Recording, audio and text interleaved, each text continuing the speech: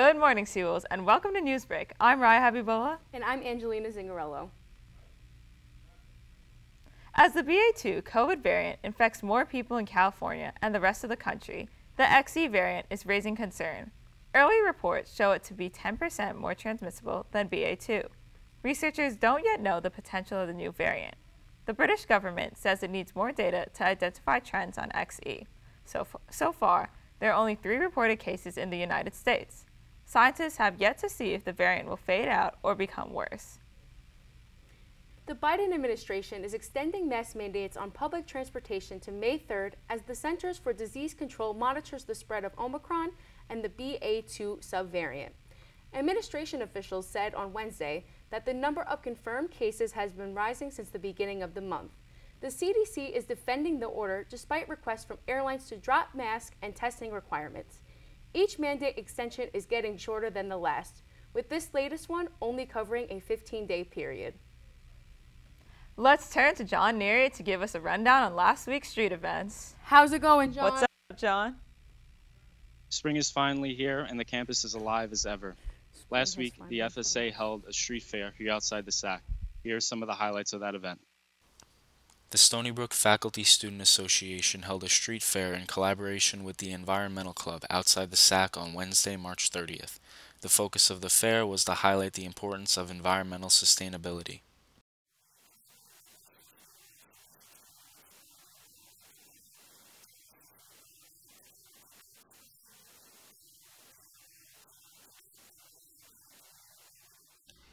Patrons could engage in activities, enjoy music and food, and talk to vendors of a variety of eco-friendly products. The weather was beautiful, and a lot of education and fun was experienced. Some tables even donated their proceeds to a greater cause.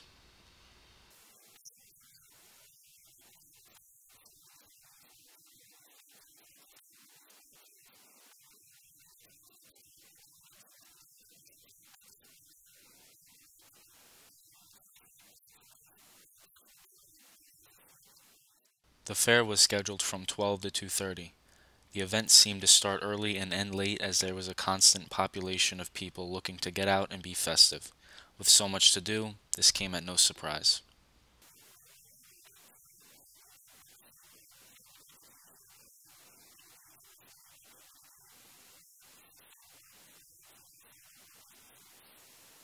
The organizers, clubs, and businesses involved were all happy to be there and send their message.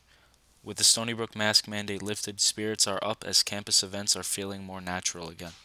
The SSC is looking forward to hosting a week-long event at the end of April called Earthstock, where similar clubs and vendors will be present. Last week at Eastside Dining, Daniela Rodriguez was reporting on the FSA Popcorn Flavor Shaker event. Here's how that went down.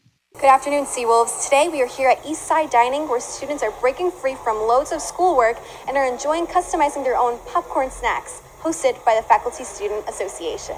Some of the popcorn flavors offered included chocolate syrup, everything but the bagel seasoning, Caribbean jerk seasoning, Chipotle barbecue, or if you wanted to keep it simple, you could stick with the original buttered popcorn. SBU Eats marketing intern Arbaz Khan provided insight into the planning of this event. Today we are having a popcorn pop-up. It's part of a weekly event where we give out food to students, something different, something exciting, and they always have it guessing on what they want. We get feedback from the students and we implement them as soon as possible. Stony Brook students enjoyed the popcorn event.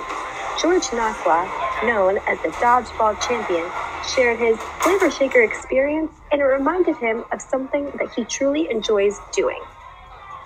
The popcorn made me feel a bit loose. Popcorn reminds me of fun, reminds me of movies. Movies are fun, and that's what this popcorn did to me.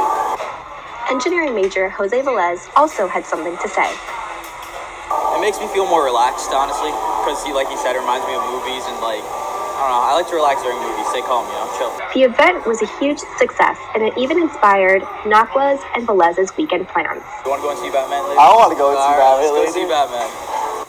Today's event was a huge success. If you'd like to learn more about future events hosted by the FSA, follow them on social media at SBU FSA and SBU_Eats. Reporting from Eastside Dining, I'm Danielle Rodriguez. Have a great day, Seawolves. That's all from me. Back to the studio, I'm John Neary.